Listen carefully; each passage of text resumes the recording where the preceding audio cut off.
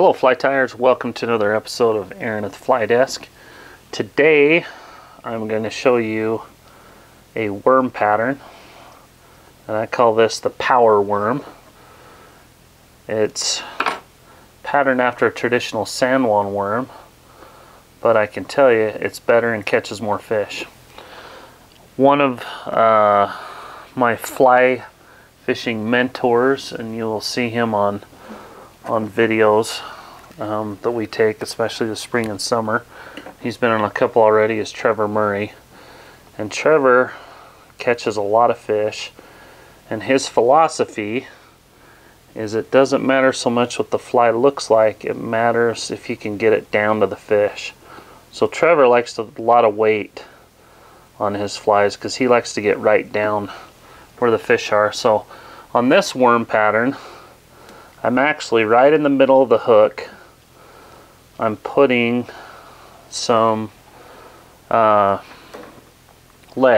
just wrapped around, and I like to, whoops, you can tell my kid's been in the fly tying stuff again because the glue's got the lid off it. But I put a little bit of super glue on my lead, and then I wrap my thread through it.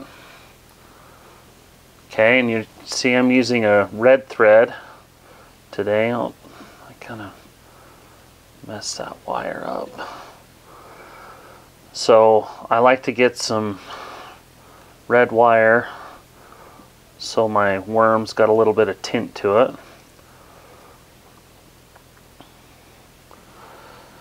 Today we're using a Daiichi 1270 size 12 hook. So the first material we're going to use is some ultra chenille, and it's the same type of chenille you use when you're tying just a regular San Juan worm.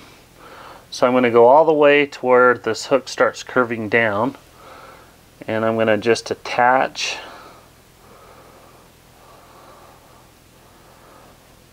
my ultra chenille. Wrap it on nice and tight. And then my worm is going to go to the point of the hook, so I want this ultra chenille just a little bit longer than the length of my hook. Then what I'm going to do is I'm going to get our trusty Bic lighter, and I'm going to burn the edge of that. So now I've got a nice pointy natural tail for my worm. Okay, the next thing we're going to do is we're going to get some V-rib, and this is just a light olive color. And on V-rib you got a flat side and then you've got a curved side.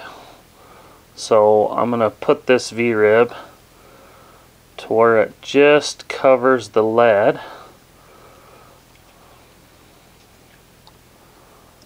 And I'm going to wrap quite a bit of thread around this because I want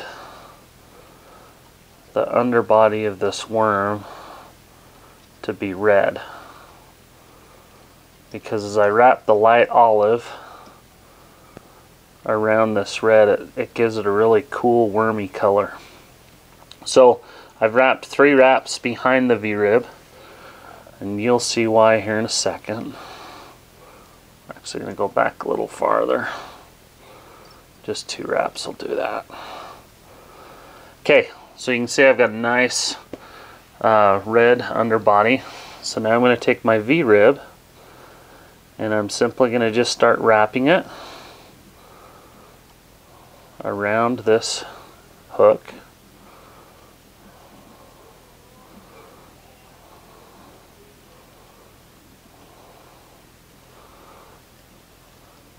I end it right there.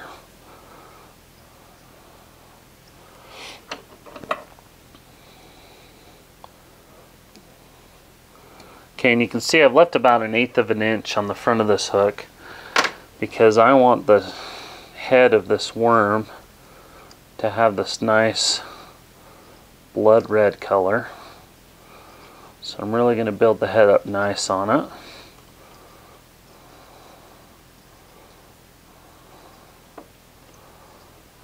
like so. And then we'll get our whip finisher out. And we'll whip finish it.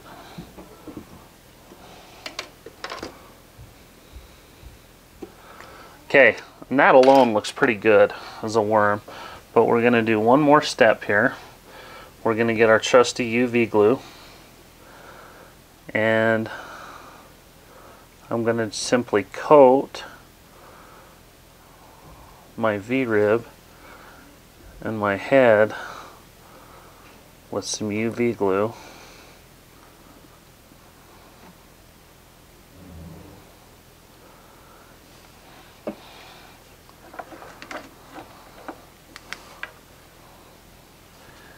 And what it does is just gives it that extra wormy look,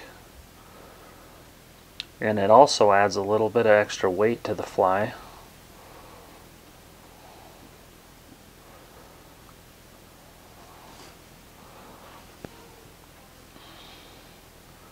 Alright, so we turn that off.